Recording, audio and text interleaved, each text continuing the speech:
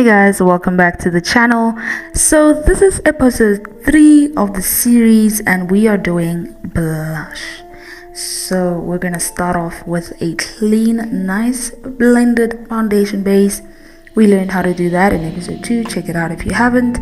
And then we're gonna go in with our blush. I am using the Avon Marked in the shade Head Turner. It is a lipstick, but I use it as a blush. So we're just going to take that damp beauty sponge like we learned how to do in episode 2, and we are just going to blend that blush up and toward our hairline. I like to put a little bit of blush on my nose as well, just for that sun-kissed summer look.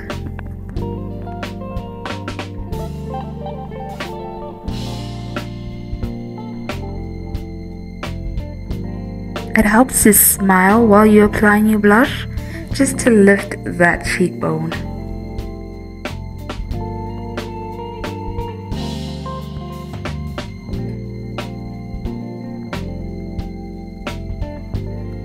And then we're gonna go in with our blush powder, and we're gonna dip our contour brush in that and just dust that all over the places where we applied our liquid blush. And yeah, that is the look. Don't forget to like, comment and subscribe.